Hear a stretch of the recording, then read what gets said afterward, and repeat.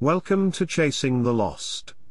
This podcast discusses mature subject matter. Listener discretion is advised.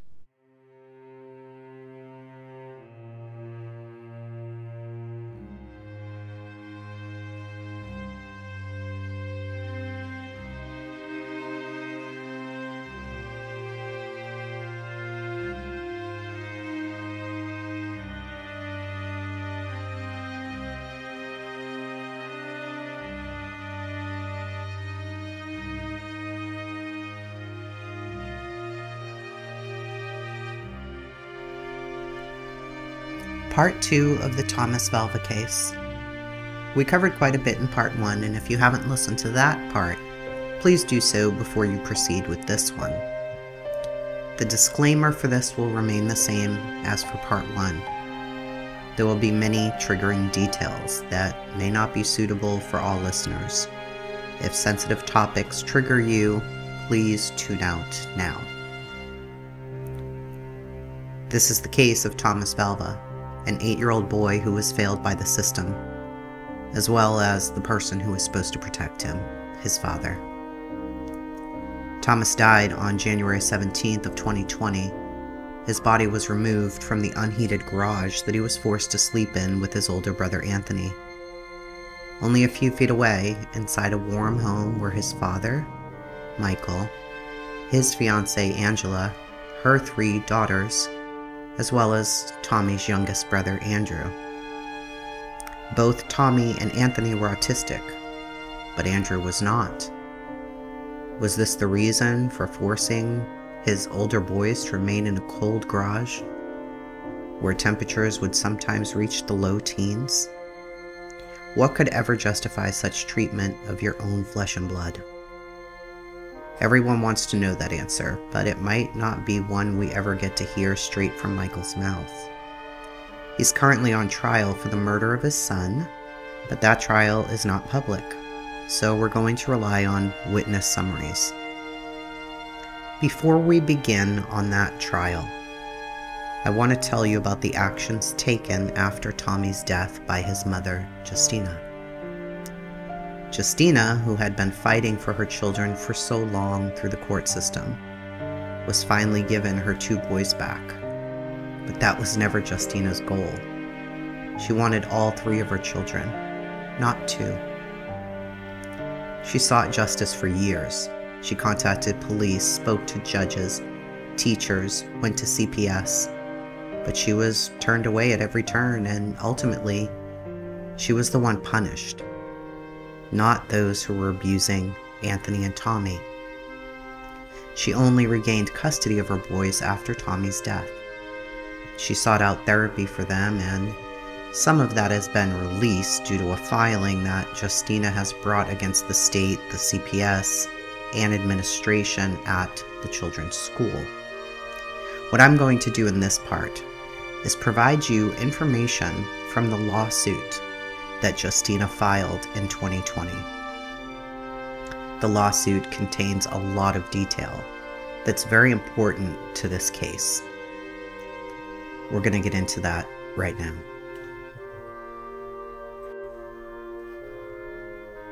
On January 17th, 2020, Justyna's 8-year-old child Thomas froze to death in a garage at the home of his father, Michael Valva, after being subjected to years of physical abuse, mental and sexual abuse by both Valva and his fiancée, Angela Pollina.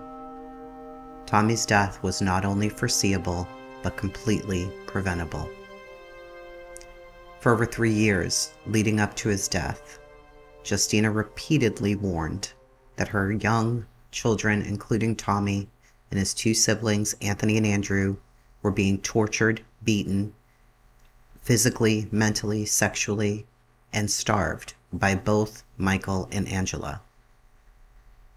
Justyna provided all of the defendants with overwhelming and irrefutable evidence of abuse, including documentary evidence, audio recordings, transcriptions, photographic evidence, and medical evidence.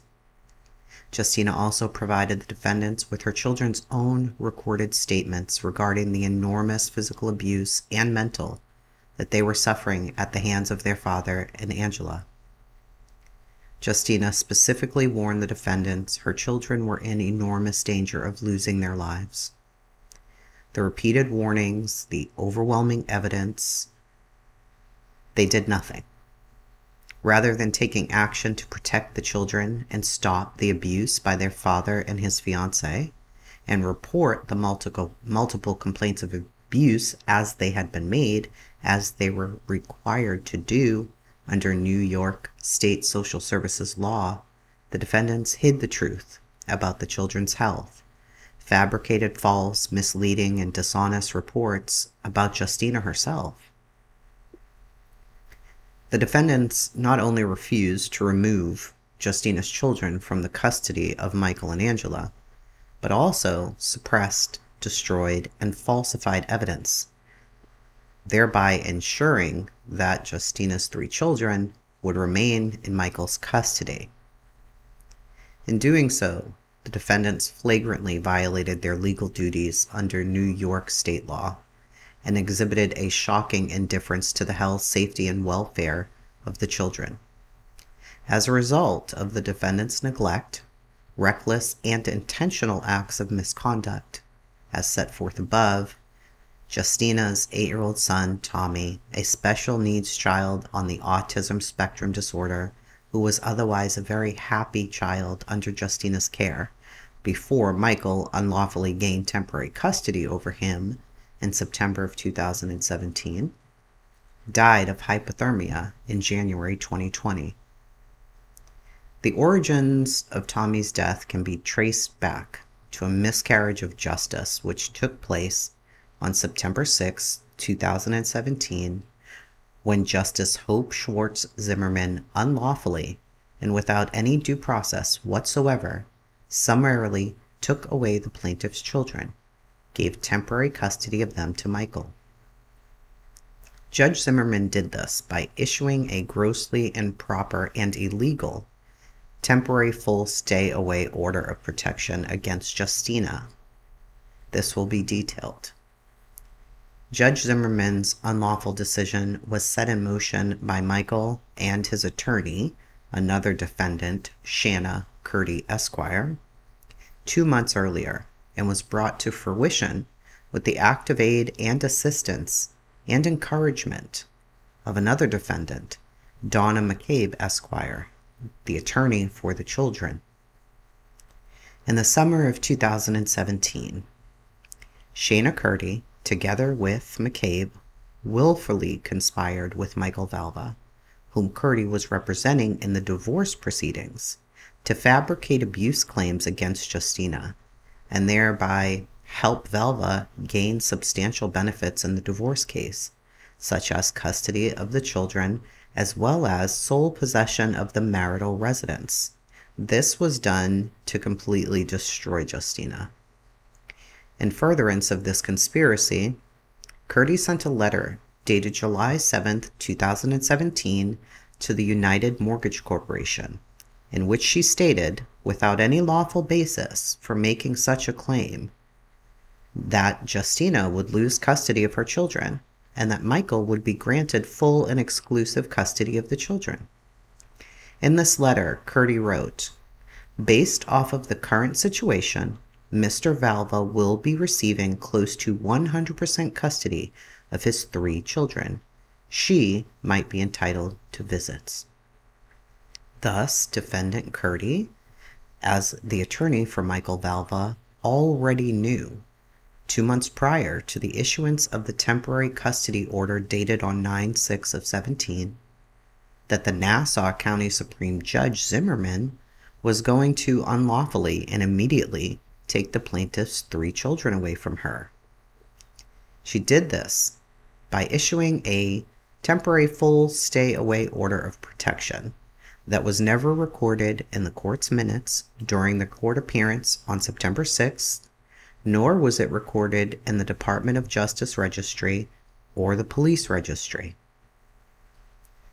The reason why Curdy seemed to know that Valva would receive 100% custody of her 3 children was because that she knew what Valva was planning, with Curdy and McCabe's full knowledge, consent, and assistance. They were going to make false allegations of child abuse against Justyna with the Suffolk County Child Protective Services Bureau. This would help justify the unlawful removal of the children, and it worked. As Michael's attorney, Curdy, learned of highly irregular financial transactions that Curdy knew or should have known were a clear indication that Valva was engaged in criminal activities and or had unlawful sources of income that brought in very large sums of money that were far in excess of what he was actually being paid as an NYPD police officer. Valva's bank statements, in which Curdy had in her possession, and which she used to get a new mortgage for Valva, showed enormously high bank deposits on Valva and Pollina's accounts from unknown sources. They ranged between $30,000 to $130,000 per month. This was a clear sign that Valva and or Pollina, who was unemployed, were engaged in some type of unlawful activity that was generating a substantial amount of income. Curdy turned a blind eye, made no disclosures to the authorities of these transactions. Instead, she continuously accepted payment from Michael in order to further his plan. In furtherance of this unlawful plan, on August 31st of 2017, Curdy filed an order to show cause to change parental custody rights. This order was rife with blatant lies, misrepresentations, and material omissions of fact. On the same day, Justyna also filed an order to show cause, seeking a temporary restraining order asking for custody over Justyna's children. She was becoming increasingly concerned over their health, safety, and welfare. She knew something was happening in the presence of Michael and Angela.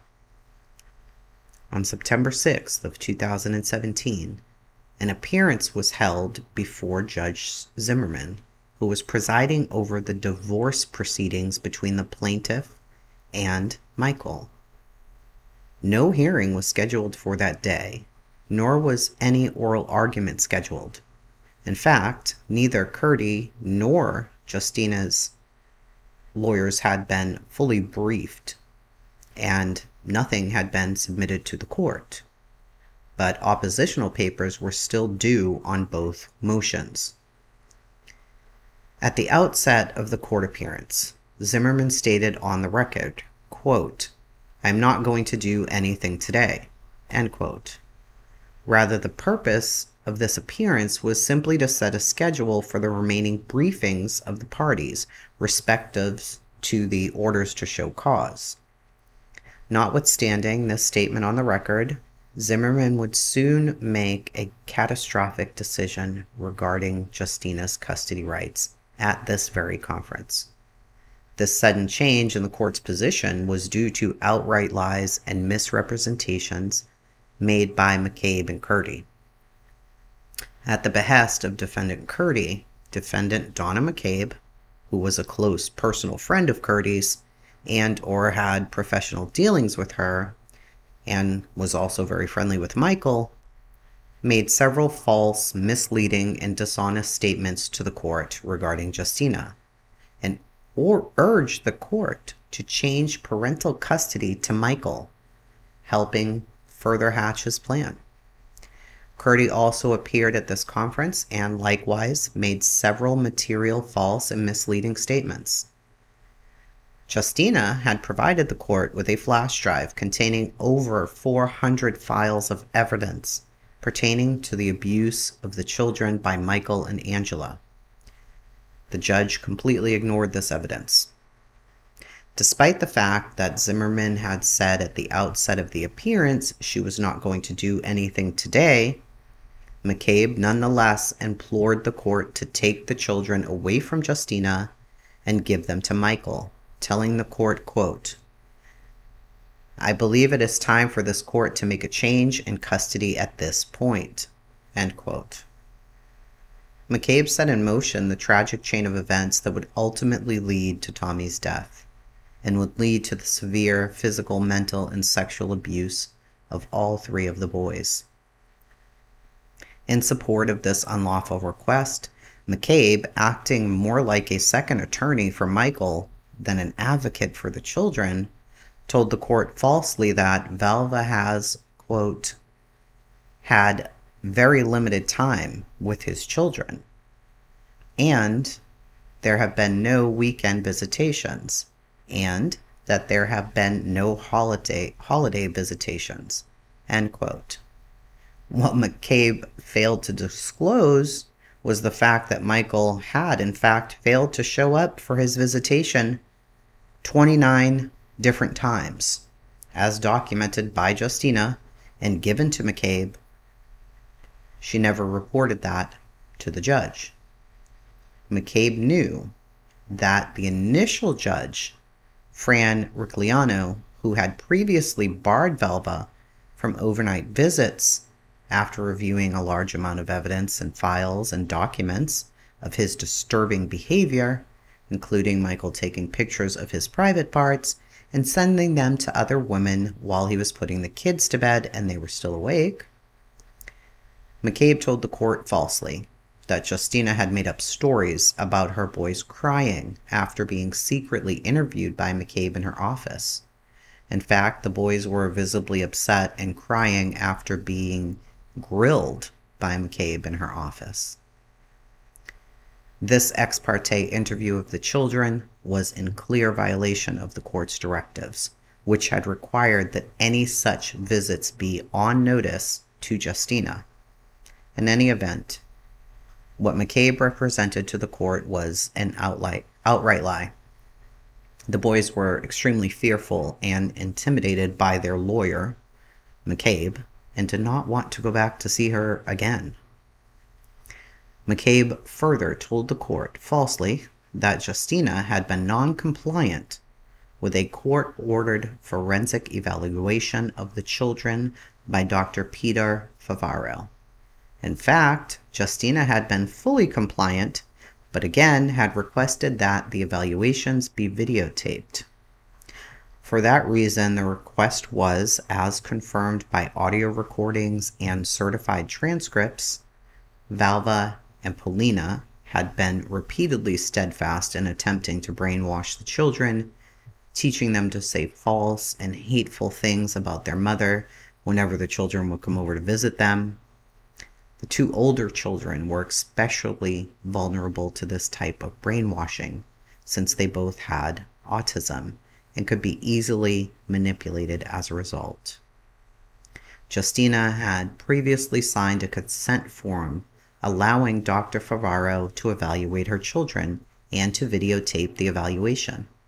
Specifically, on December 2nd of 2016, Justyna had signed the informed consent to participate in a custody evaluation with Dr. Favaro and or the company Smart Parenting. Justyna was not refusing to have the children examined. Rather, she was asking for them to videotape it. In presenting the court with these lies, McCabe improperly vouched for herself as an advocate, telling the court, quote, "Your Honor has known me for a long time," end quote, thereby attempting to bolster her credibility and lend support to her completely baseless claims. McCabe lied to the court not only to promote the unlawful plan of Curdy and Valva, but also to retaliate against Justyna for having recently filed a motion to remove McCabe as the AFC in the case.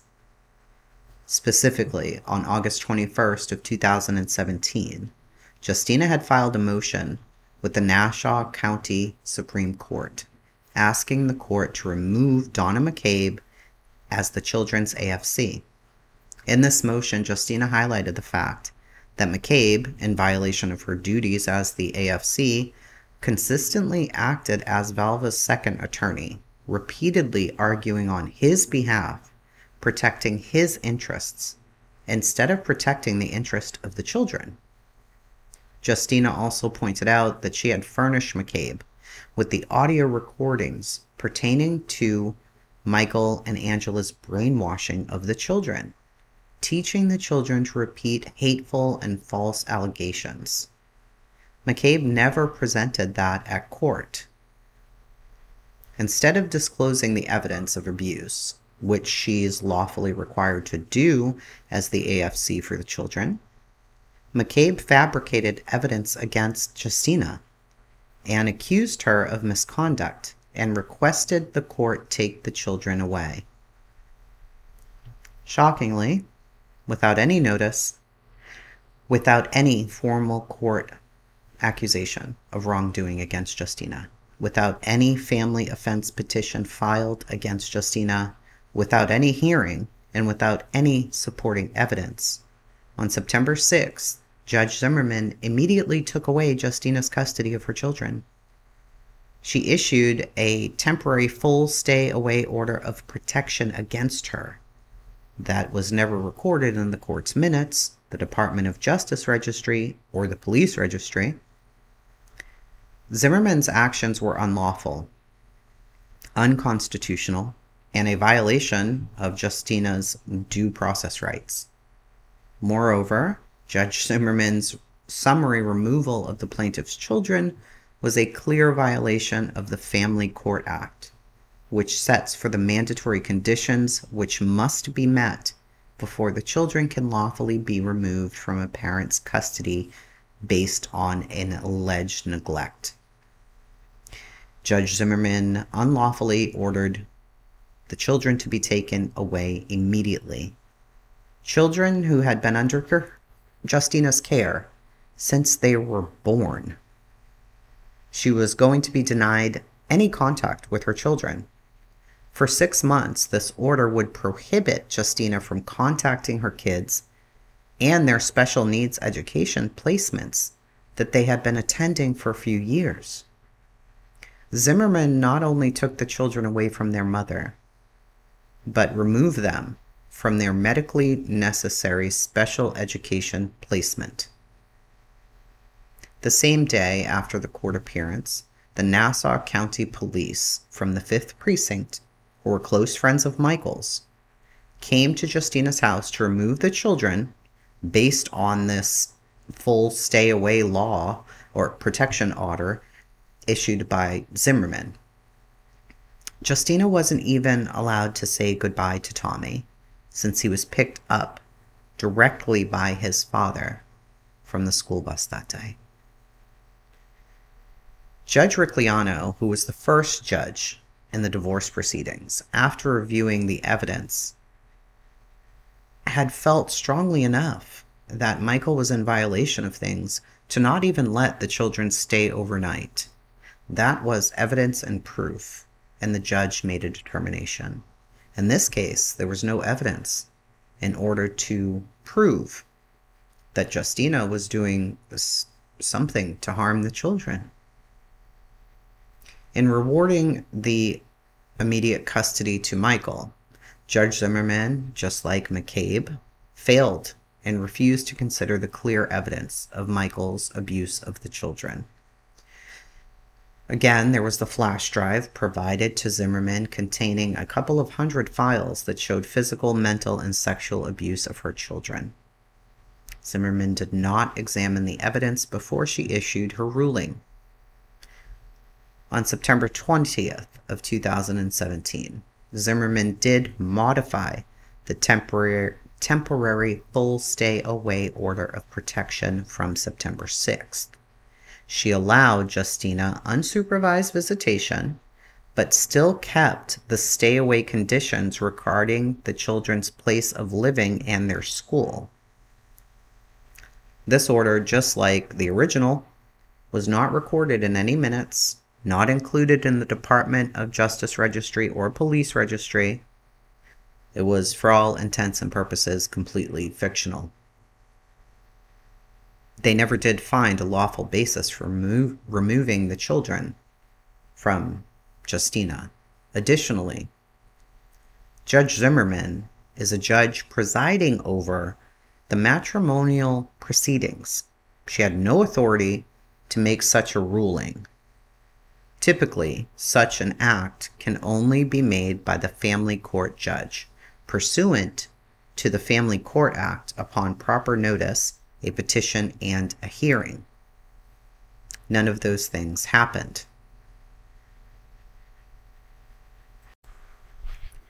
On October 31st of 2017, CPS investigator Michelle Clark became involved with the case. She received a call alleging that Justyna was abusing the children. From the outset, it should have been obvious that Michael's claims of abuse were fabrications, but Miss Clark did visit Tommy and Anthony at their school on November 1st of 2017. Tommy at that time was 6, told Miss Clark he had no concerns at all. Anthony at that time was 8, and likewise told Clark that he had no concerns at all about visiting with his mother. He said he was never physically abused, he had not ever been punished, and he was not afraid of her. Simply put, Clark never observed or heard anything that could verify or corroborate Michael's claims. There was no evidence whatsoever to support any claim. Had Clark done the bare minimum of an investigation, she would have realized that it was Michael who was in the middle of a bitter matrimonial dispute, manufacturing these fantastic tales of abuse so he would get custody of his children. The irony in all of this is that the children were not being abused by their mother, but rather actively abused at the time by Michael and Angela. Justyna repeatedly tried to alert CPS to this abuse. There were many separate CPS reports filed, including on November 7th, 2017, January 2nd, 2018, January 14th, 2018. In these reports, Justyna desperately tried to alert CPS to the shocking evidence of abuse, torture, beating, and starvation of the children. In the first CPS report, November 7th, 2017, Justyna informed CPS about her children's severe weight loss and starvation while living in their father's home. In 1 month, Anthony, who was 8 years old, had lost 13 pounds. In that same period, Tommy, who was 6 years old, had lost 4.5 pounds. Andrew, who was 4, had lost 3.5 pounds. Additionally, in the November report, Justyna reported that Michael and Angela were beating the children on their heads, hands, backs, putting the children in extremely long timeouts without food or drink, and making them stay out in the backyard with no shoes. After filing that report, she tried to follow up on the 13th of November. On December 1st, she called the CPS hotline. She was very concerned that her initial report, dated November 7th, was not being investigated. At the time, Justyna wasn't aware that CPS caseworker Michelle Clark and her supervisor Edward Heap had literally done no investigation pertaining to Justyna's report. In fact, she later learned that according to the state Central Register database, her first report, dated November 7th, was marked closed after just 2 days. Both defendants, Clark and Heap, with the express knowledge and consent of their supervisor, Assistant Director Robert Leto, decided to close out the November 7th report without any investigation, without making any effort to see if the children were in fact being abused. On December 19th of 2017, Justyna met in person with the CPS caseworker Michelle Clark.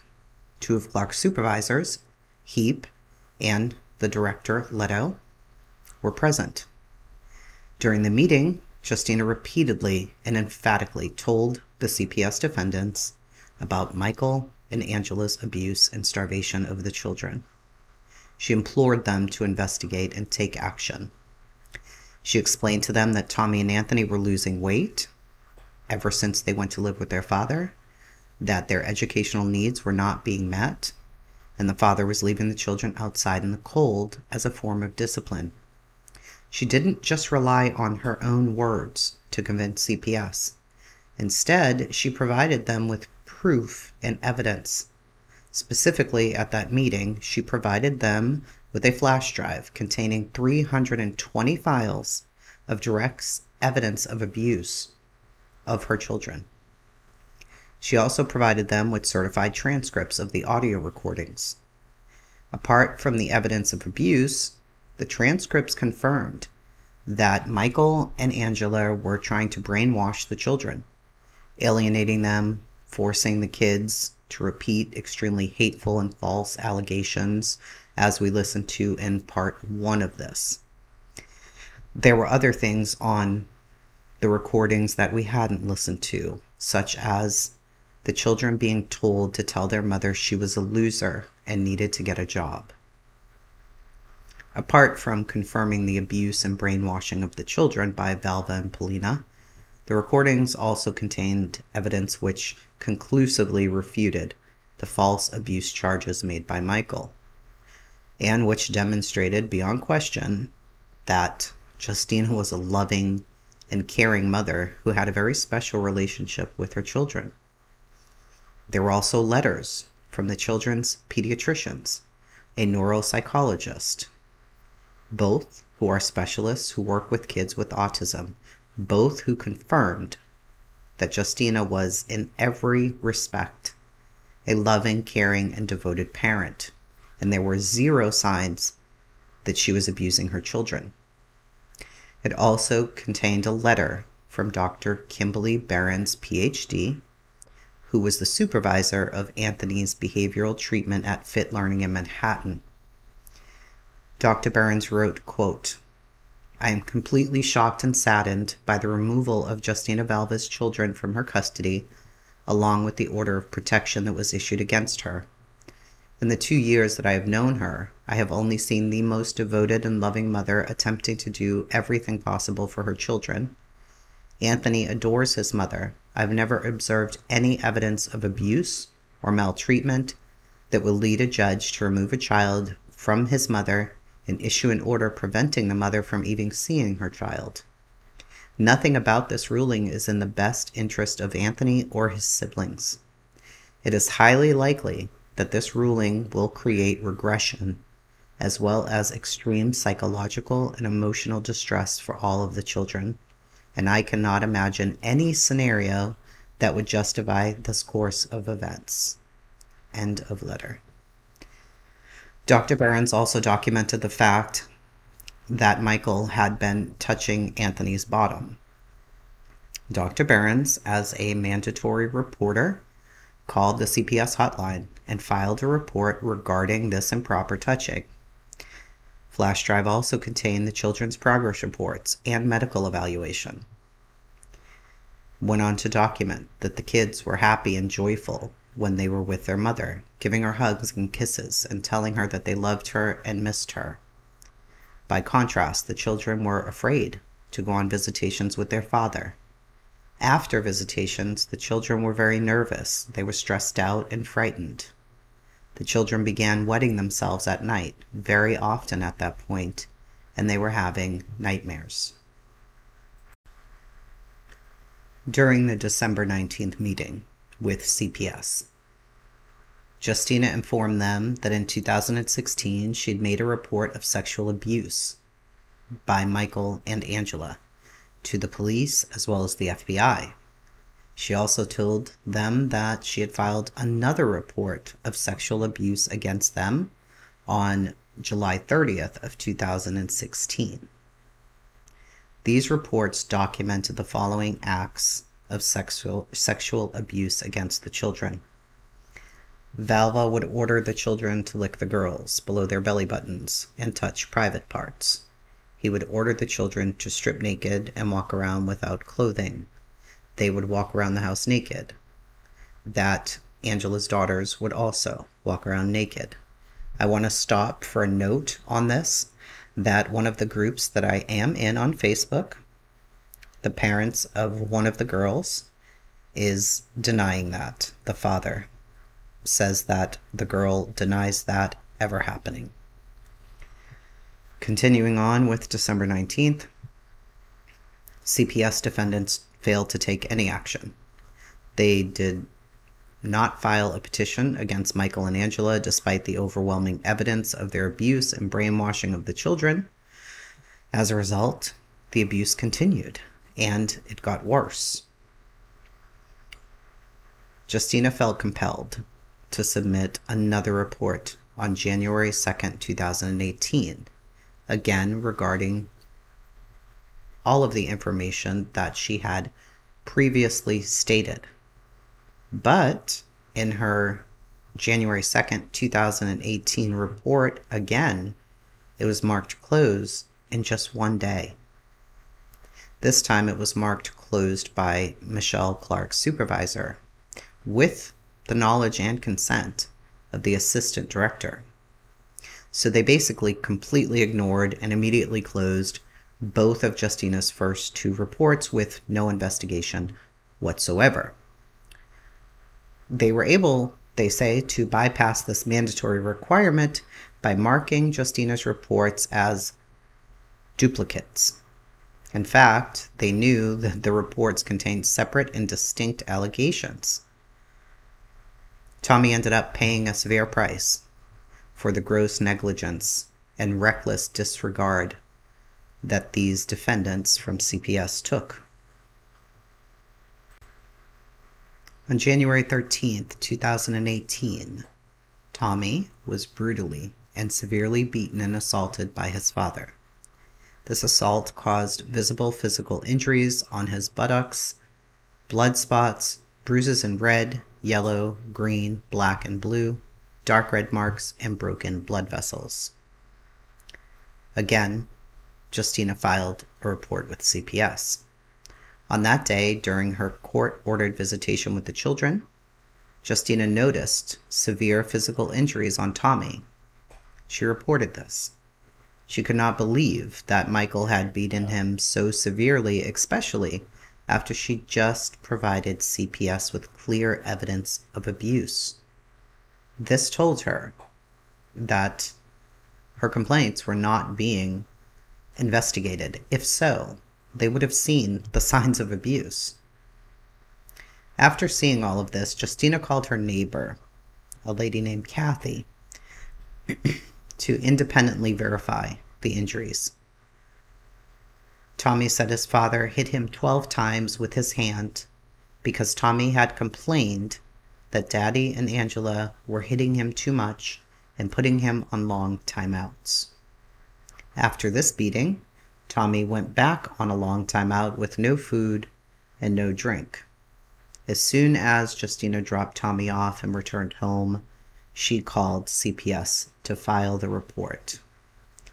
The following day, January 15th, Michael refused to produce the children for Justyna's court-ordered visitation, even though Michael had sent Justyna a text and confirmed that he and the children were, in fact, at home at that time. During the period of time that Justyna was waiting to see the kids, another CPS worker, Mr. Ron Meha, arrived on the scene regarding Justyna's CPS report. Meha knocked on the door, rang the bell, but Michael refused to open the door. Michael did not want CPS to see with their own eyes the severe physical injuries that had been inflicted on Tommy. Rather than just calling the police himself, Meha placed the burden on Justyna to contact the police. Specifically, Meha instructed her to proceed with the Suffolk County Police Department, 7th Precinct, and just file a report. So she did. However, after learning that Michael was a police officer, they looked the other way and did nothing. They refused to even send over a patrol car to check on the well-being of the boys. They refused to take any action to have Michael produce the children for the court-ordered visitation. On January 16, 2018, Justyna left a voicemail on Michelle Clark's phone informing her that she would be filing a complaint against her for conducting her CPS investigation in an extremely partial, biased, and unfair manner. She further stated that it was Clark who was responsible for the severe beating and assault of her son Tommy by Michael. After learning of Justyna's intention to file the complaint against her, Michelle launched a preemptive strike and filed a malicious and baseless neglect pre-petition against Justyna on January 17th under Family Court Act 1029, requesting an order of protection for Justyna to stay away from her children. Shortly after, the CPS defendants filed a formal child neglect petition against Justyna, which falsely accused her of neglecting the children. Among other things, it alleged that Justyna had neglected her children by using excessive corporal punishment and that her impaired mental health placed the children in imminent risk of harm. They knew that all of these allegations were false and misleading, but she was getting revenge for the complaint that was about to be lodged against her. Clark's claim that she believed that Justyna posed a danger to the safety of the children was just a blatant fabrication. In fact, Clark had previously represented on multiple CPS reports that Justyna posed no danger whatsoever to the children.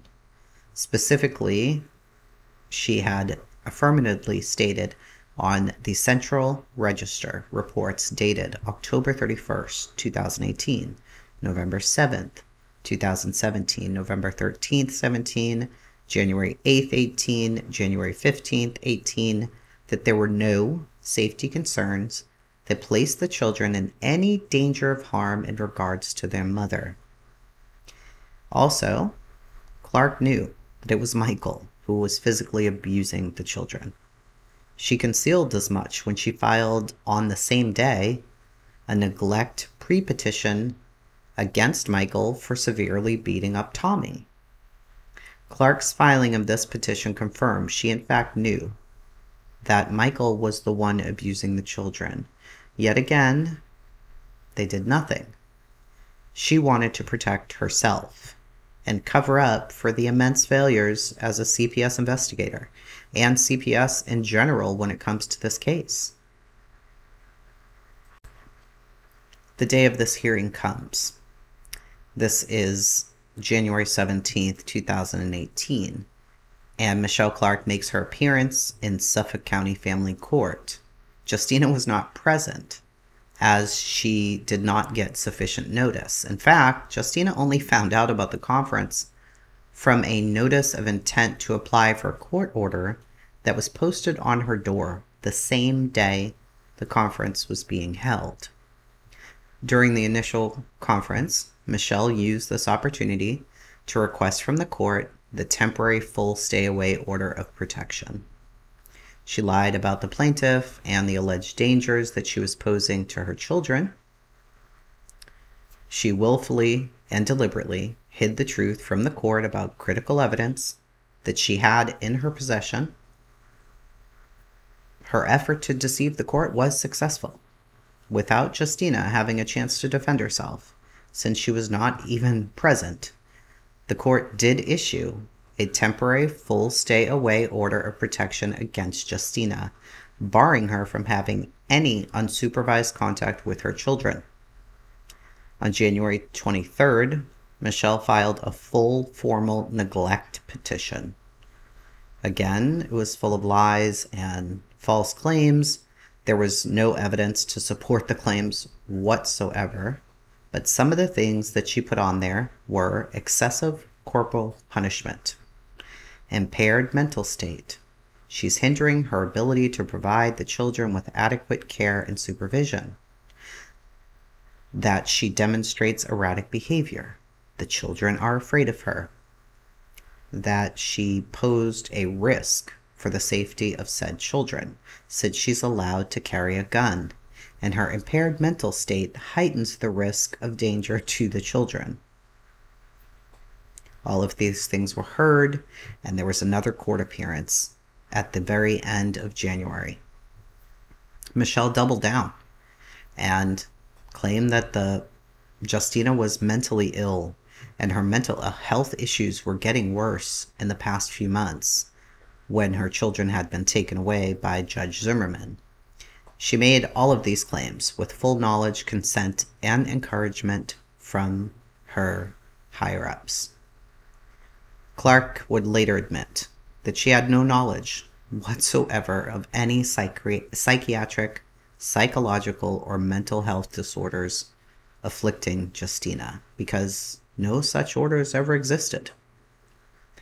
In order to work as a corrections officer in New York City, Justyna was required to undergo comprehensive psychiatric and psychological testing before she could become employed. So there was clearly no evidence that she suffered from any psychiatric disorder or health disorder of any kind. In a failed attempt to bolster her fabricated claims regarding Justyna's mental health, Clark contacted Kimberly Behrens, who had supervised Anthony's intensive behavioral treatment at Fit Learning, to ask her about Justyna's behavior and mental health, although Dr. Behrens was not Justyna's doctor. Dr. Behrens would later testify that she found Michelle's questions odd because, as she had explained, Justyna had always acted completely appropriately. She never saw her act in any way but warm, loving, and caring towards her children. She never heard her speak about the father in a derogatory manner while the children were around. She tried to explain this, but at this point, Michelle is desperate to make Justyna look terrible. I know by this point, you're going to be thinking, how could all of this be lies? There are so many things that are being done. Is the whole system corrupt? This is going to further that. In February of 2018, Michelle Clark was replaced by another CPS worker, Lance, L-A-N-T-Z, Lance, who was supervised by a June Johnson, and then by another defendant, in this case, Estrada, who was supervised by defendant Heap. Here we go with them. Just as Clark had done, Lance and Estrada repeatedly said the same things. They had very little communication with Justyna as of this point. However, the things that they said were, Justyna's behavior was becoming increasingly erratic and concerning. She had exhibited a recent history of violence and was out of control. She was consistently uncooperative and unmanageable when dealing with authority, and she has a drinking problem. These falsehoods, as well as many others, were contained in Lance and Estrada's CPS reports. There was no basis, of course, for any of this because none of these defendants had ever even spoken to Justyna, never mind had met her in person. There was no medical evidence nor in-person evidence. So they continued on with their reports after taking over that the living environment in Michael's home was stable and provided good to excellent living conditions. Michael was very affectionate to all of the children. He used discipline for the children's age, development, and conduct. He provided age-appropriate care and supervision of the children. He accepts responsibility for problematic behaviors and conditions and has taken appropriate steps to change. In short, Michael is a very good father, and there are no concerns whatsoever about the children's health or safety. Finally, they all go to court, and Judge Chang is presiding over what is happening. So Judge Chang ends up discussing that this is not the appropriate way to make such claims in a child neglect petition. He says, quote, "These allegations are more commonly seen in child custody cases," end quote. Simply put, there was no lawful basis for including such allegations in a child neglect petition. The allegations that he was speaking of were that, again, they continued to make claims about Justyna's mental illnesses, which they had no evidence of. So this goes on, the hearing is had, but at some point it is ordered that a new representative is put in charge of the case, and it turns out to be AFC Halpern. But AFC Halpern never bothered to do any, not even one time over the next several months, meet with the children. Although all of the evidence, all of the complaints prior had been provided to Halpern. Halpern turned a blind eye to all of this and focused on protecting the rights of Michael Valva, making sure that the neglect petition would continue. Toward this end, Halpern submitted a false and misleading affirmation in opposition to Justyna's motion to dismiss the negligent petition. And this affirmation, dated February 20th, 2018, Halpern falsely stated, under penalty of perjury, that the plaintiff herself admitted to hitting the children. Halpern knew that Justyna had never made such an admission in court or anywhere else, and Justyna never used corporal punishment against her children. But Justice Chang, the decision was to deny Justyna's motion to dismiss this because these things kept coming up. And of course, at this point, it had to have been extremely frustrating and confusing to Justyna on why, time after time, every CPS worker who was assigned to the case seemed to have this in their mind, that they were going to help Michael while hurting Justyna, and nobody was thinking about the children. Nobody at all. Halpern knew that Michael had beaten Tommy in January of 2018. Still, Halpern also did nothing.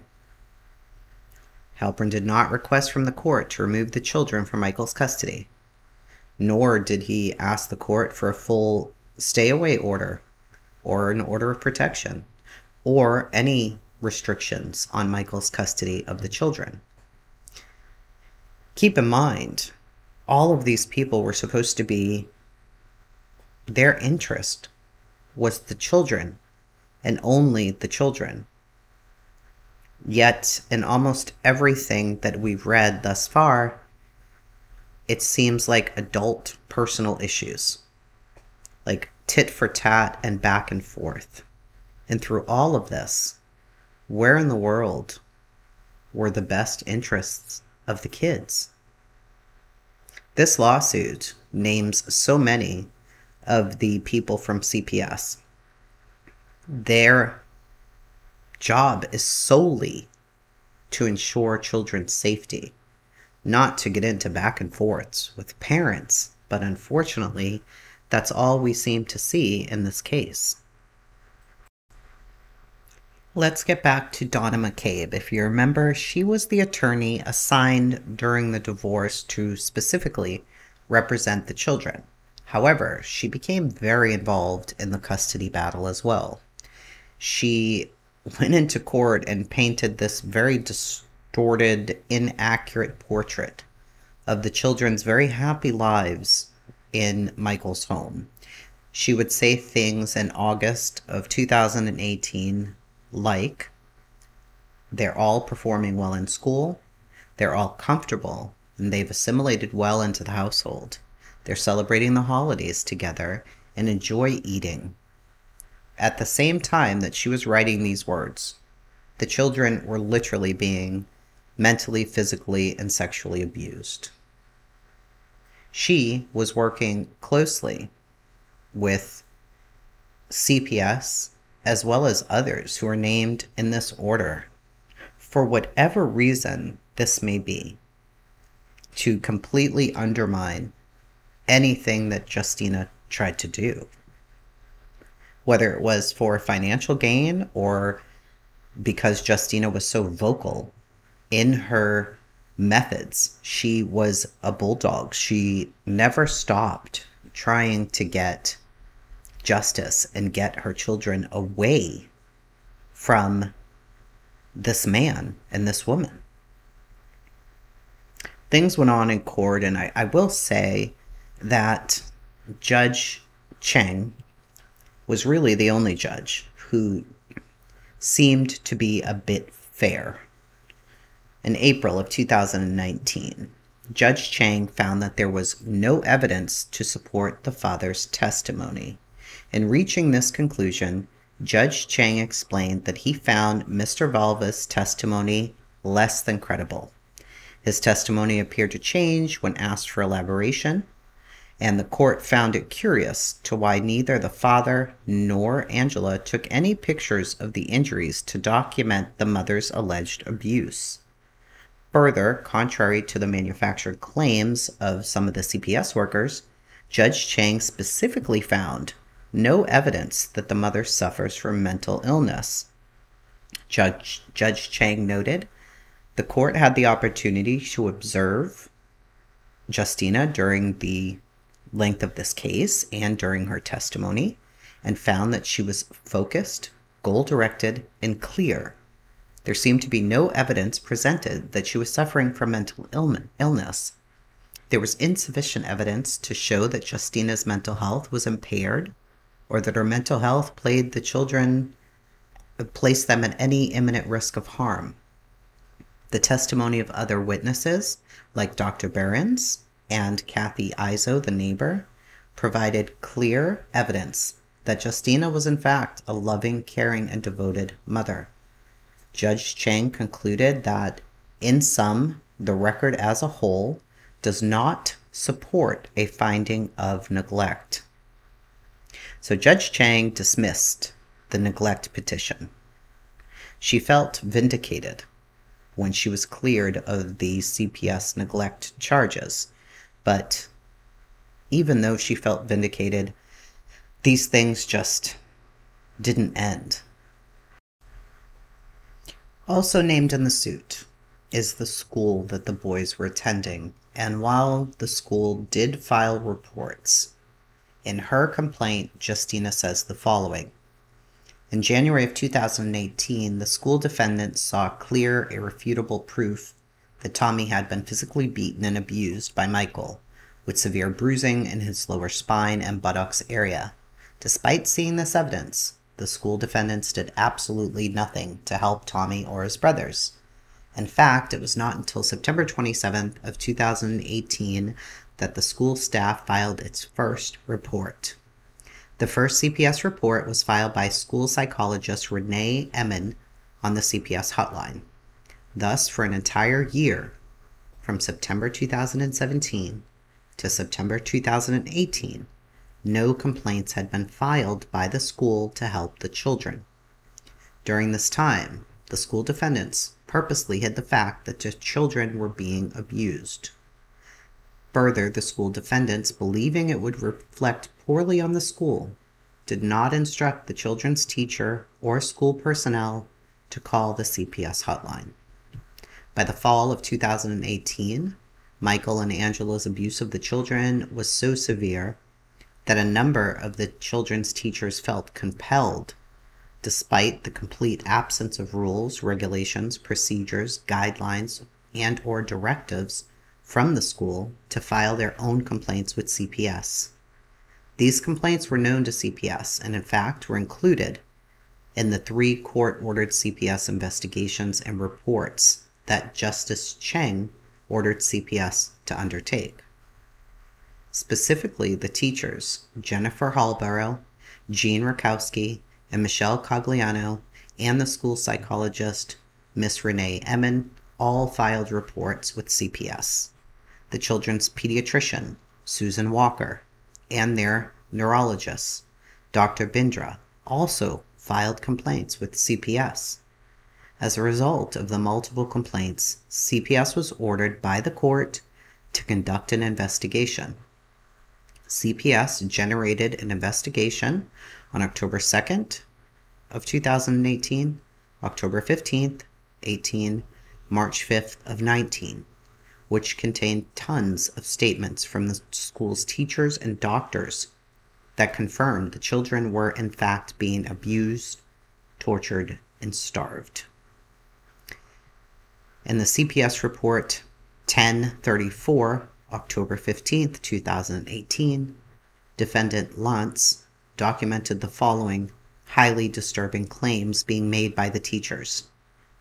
Quote, Miss Emmon reports that she and the teachers of Anthony and Thomas are very concerned. The children have lost a noticeable amount of weight, are very thin, and constantly asking for food. End quote. The special education teacher said they had witnessed the children shoving food into their mouths, that Anthony, she is very concerned, he is emaciated. Other teachers go on to say that the children are eating off the floor and out of the garbage, that they come to school in wet pull-ups. They are not allowed to go to the nurse to take it off. They are very concerned. The children are very thin. They have been observed snatching food off the desks and off the floor. Additionally, Dr. Walker had concerns about both of the boys, as both of them were underweight and their BMIs being in the first percentile. This goes on to talk about visible bruises that would have been seen by all of the staff on their butts, arms, thighs. They were unexplainable. Anthony had bruises on him, and Michael told the school that they were pimples that he was getting on his bottom due to soiling himself. The children often came to school smelling of urine and other things. At one point, one of them came to school and their sneakers were sloshing from the urine inside the shoes. And it seems to me that Michael would blame this on autism, that they picked at themselves and left bruises, and they couldn't control their bowel movements because of autism and all of these other things. But the fact was, prior to being with him, these children were completely potty trained. They did not wear pull-ups. They did not pick at their skin. They did not have bruises. None of these things were happening whatsoever. And when Michael did come up to the school, he would be very intimidating. When asked to explain things like Anthony coming to school with his clothes and backpack soaked in urine, they failed to address any of the concerns, the parents. They had nothing to say. By November of 18, the children were literally starving to death. Anthony had a BMI of 0.57%. Tommy had a BMI of 1.32%. And Andrew had a BMI of 15%. Still, the school defendants, Principal Sneyer, willfully continued to ignore this problem, deny that anything was wrong, and continued to lie to Justyna when she would call, saying the children were safe and healthy. And she did call. She wanted to know. She asked the school to please get involved and to help her. But the principal, maybe feeling threatened or intimidated by Michael, simply didn't, until they finally couldn't turn a blind eye to it anymore. In one instance, Anthony came to school walking, impaired, bent over at the waist, visible finger marks on his arms, complaining that his bottom hurt. The teachers at the school placed ice on his bottom to help stop the enormous pain he was experiencing. There were clear and obvious signs. As mandated reporters, the school should have been reporting all of this. Had they acted in a timely manner, they could have prevented Tommy's death and maybe years of beatings, abuse, and starvation for all three children. On January 8th of 2020, defendant Jean Montague, as a supervisor of defendant Lydia Sabosto, decided to unlawfully close out the last CPS report that had been filed on the CPS hotline on November 18th of 2019.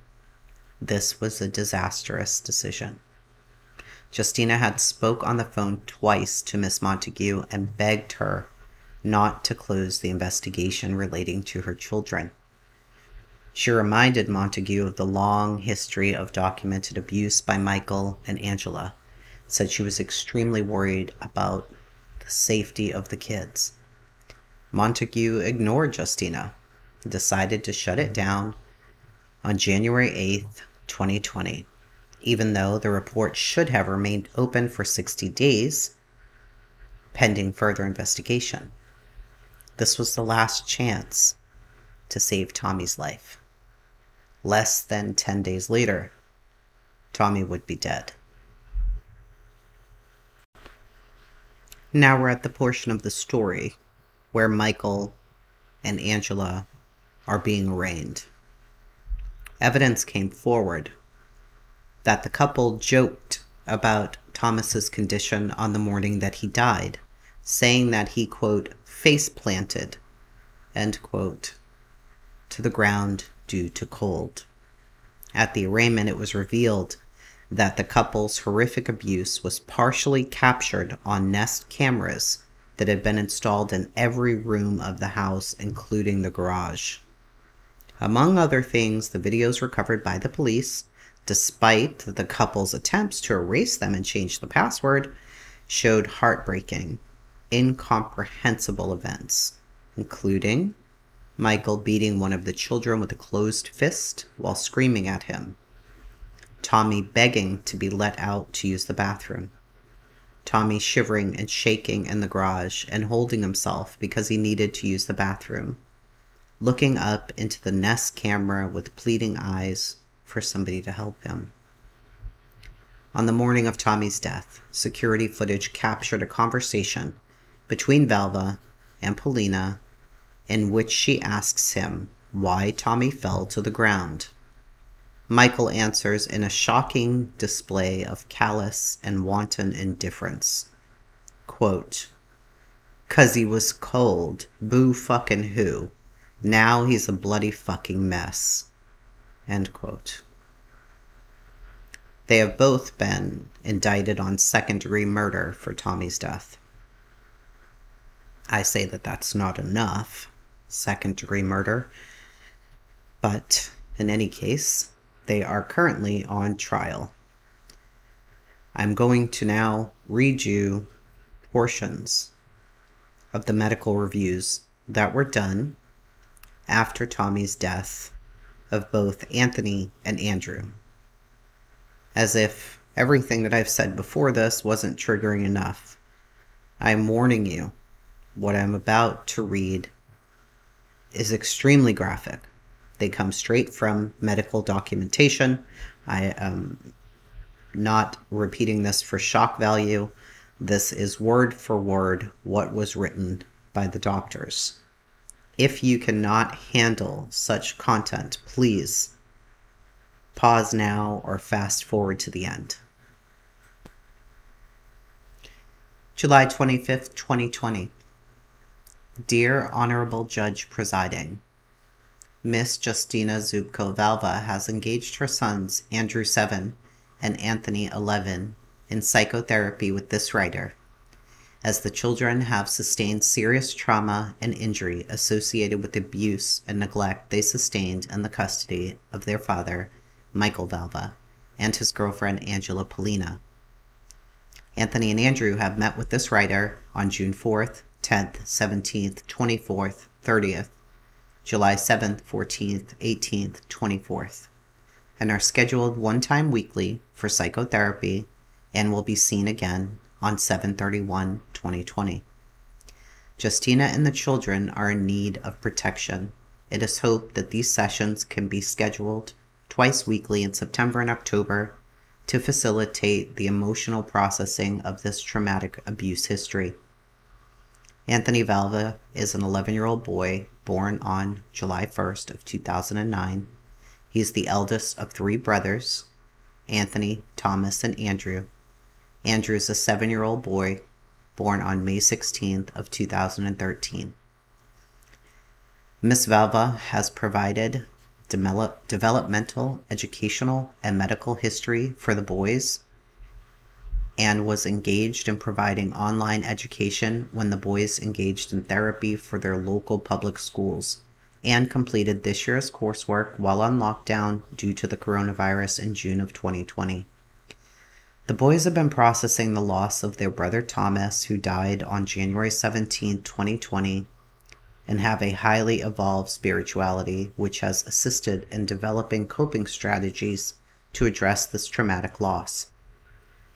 This family has a very strong belief involving God and Christianity, and this is a great source of strength for Justyna and the boys. Unfortunately, the mother reported that Thomas's grave has been desecrated in recent weeks, and that the mother and the boys remain fearful of their father, Angela, and the individuals who took part in abusing them under the leadership of their father and Angela. Anthony, as the eldest, witnessed and experienced the same abuse and neglect that the brothers Thomas and Andrew had suffered, and has stated much of the negative effect can be attributed to the sense of helplessness at not being able to assist his brothers. Anthony could not have been of assistance to his brothers as he was being abused and terrorized himself. Anthony has alluded to the abuse and neglect under the care of his father and his fiancée Angela, and initially reported that he and his brothers were deprived of food, comfort, drinks, a place to sleep, toileting, and that his father and Angela were at all times verbally and physically abusive, calling the boys names and humiliating them, shaming them. Anthony indicated he doesn't know why he was abused by his father and Angela, because they were supposed to love us, but instead they abused us.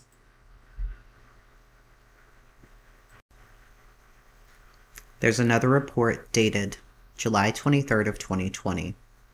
The following remarks constitute my report concerning your sons, Anthony and Andrew. So this report is to Justyna.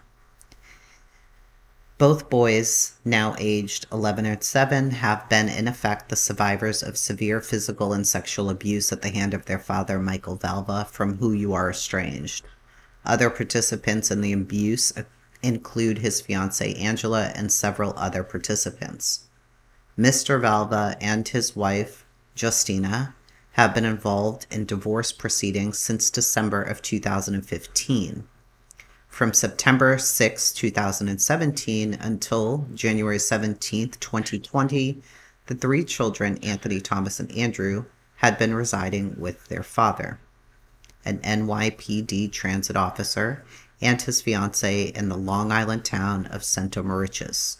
The mother, Justyna, had not seen her children for 2 years, January 14, 2018, until January 22, 2020. After the latter date, she was granted custody by the court of the 2 remaining children. The father had previously been cruel, verbally and physically, towards his wife and the 3 sons. The father, his fiancée, and other parties had beaten, starved, and tortured the children. They had sexually exploited them, carried out sex trafficking, exposed them to pornography. On the 17th of January 2020, the father killed the middle boy, forcing all 3 boys to sleep in a locked and at that time freezing garage, in other respects ample and spacious home where he and his fiancée and 3 daughters were living. During the cold winter weather, Michael and Angela forced the boys to sleep naked on the concrete, unheated garage. No mattress, no blankets. The father, furthermore, had locked the boys in the garage all during the night, such that they could not enter the main house even to use the bathroom. As a result, Thomas, the middle boy, 8 years old, froze to death. Actual voice recordings from the home surveillance system, subsequently released by the district attorney's office, indicated that the father placed his hand over Thomas's mouth and suffocated him. These actions were shown to constitute murder on the part of the father. As a result, Mr. Valva and Miss Pollina are being held until their trial for this crime. The murder was the most serious incident in the litany of criminal acts to which the boys were continuously subjected. These include severe beatings, starvation, torture, sexual exploitation, and abuse, in addition to such cruelties as not allowing the children to use the toilet for days. The boys were fed once a day, typically just a sandwich. The children were also forced to perform sexual acts. This is another part of this report now that we are going to get into, and I am unsure who this was written by. They would put their fingers in a metal spike in the shape of a cone in the boys' anuses, tremendously hurt their bottoms. The boys were forcefully pulled by their hair, their hands, their feet were tied up with ropes to the bed. The kids were forced to lie down on their bellies or stand up and bend down during their abuse. All 3 children were beaten, punched, hit by those individuals who were biting the children. Andrew describes more details involving the life with their father and Angela as being abused together with Anthony and Thomas outside of the home. Andrew, however, corroborates Anthony's descriptions of being locked in the freezing garage, naked, deprived of food and water, being made fun of, and punished for soiling themselves or having asserted any needs of any manner. Andrew describes being locked out of the refrigerator and compared to Angela's children who seemingly had their needs met in the house. The boys have not discussed any relationship with anyone living in the home of their father. They are trying to process the abuses they suffered from their father and Angela, and describe both as verbally and physically abusive at all times. The boys do not seem to have any relationship with Angela's children in their father's home, and the boys perceive that these children had privileges that the boys did not. Angela's children often kept teaching hatred and making false allegations against the boys' mother, instructed by their father and Angela. Anthony and Andrew have a tremendous fear of both their father and Angela. Both boys appear to disassociate or check out to some degree with the mention of their father and Angela. Both children express that they don't want to have any contact with Michael, Angela, or Angela's children. The boys enjoy a very loving and nurturing mother and have been on lockdown due to coronavirus, and this has made it possible for the boys to reestablish a sense of safety, trust, and support in the community. Mother has provided a very structured home, and the boys did very well in school over lockdown and have a strong role model in their mother, developing coping strategies for the stressors in their lives.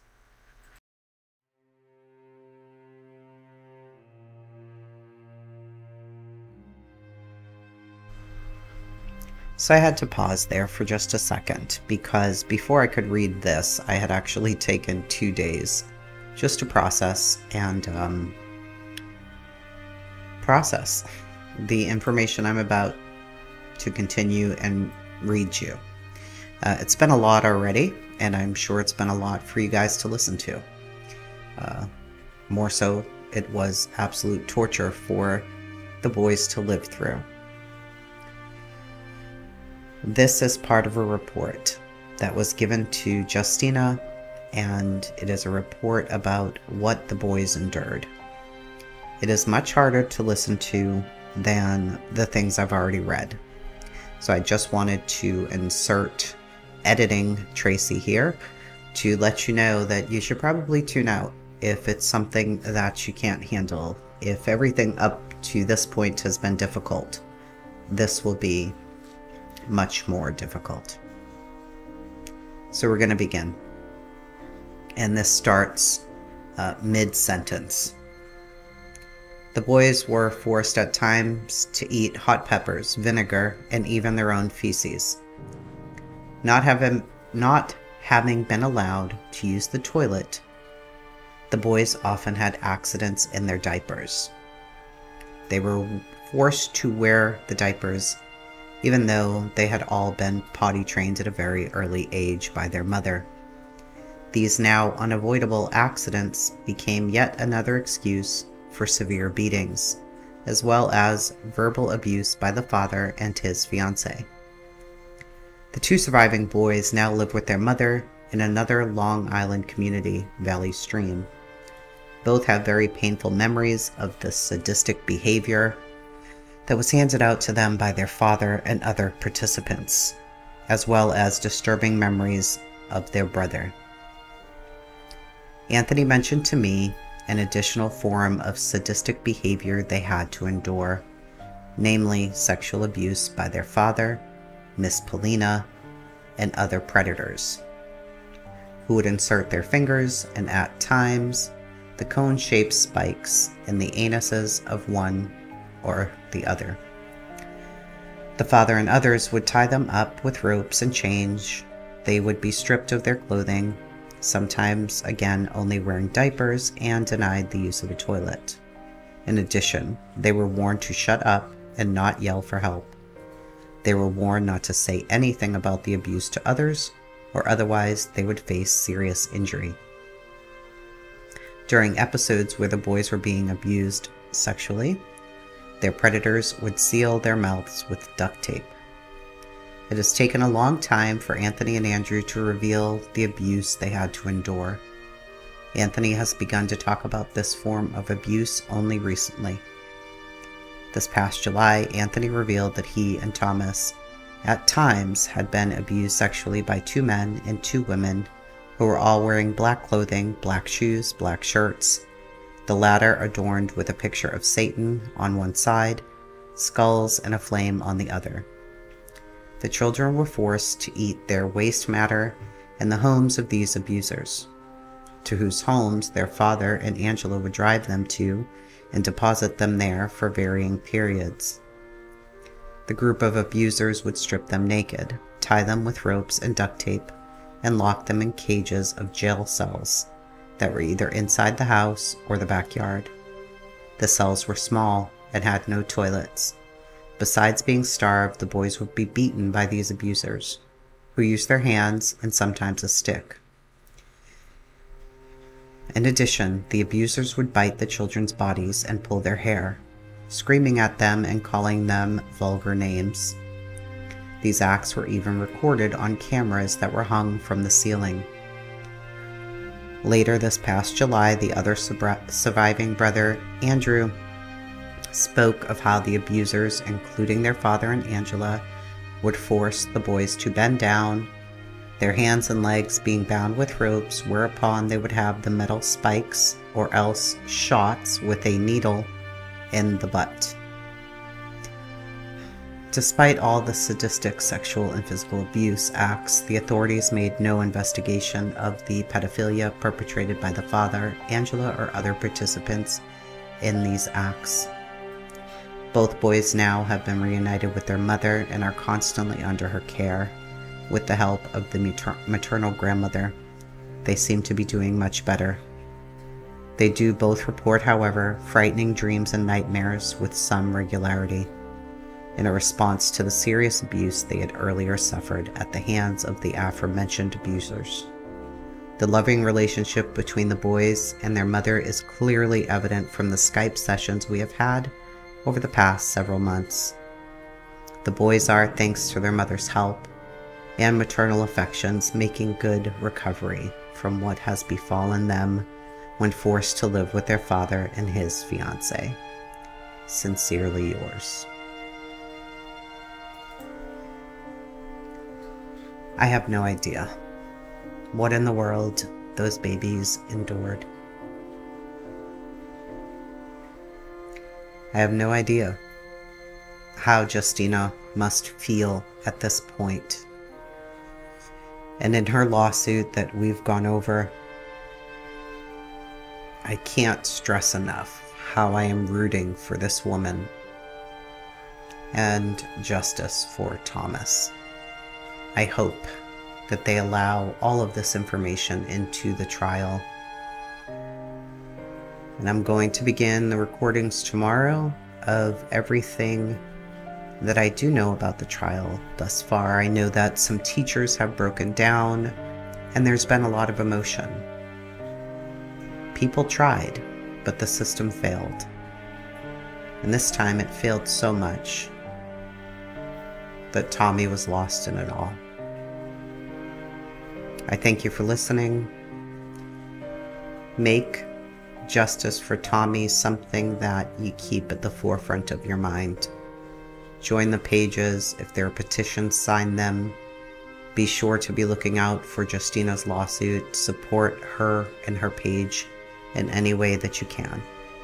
She was ignored once for far too long. We can't let that happen again.